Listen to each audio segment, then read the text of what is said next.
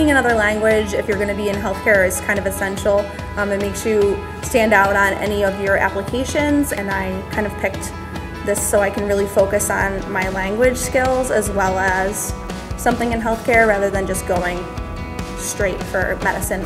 I visited Union and the faculty were so awesome, and it seems like it was a place where I could combine a love of Asia with a deep interest in communication and possibly international relations.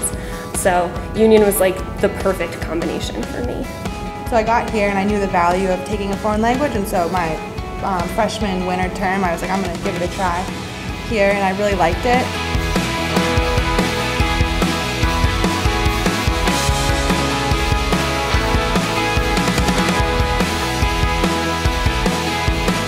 I use Spanish probably in this area like 4 or 5 times a week.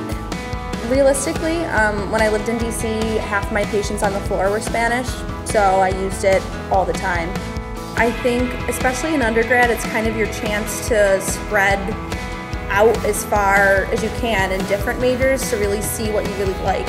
You're not going to regret majoring in another language at all.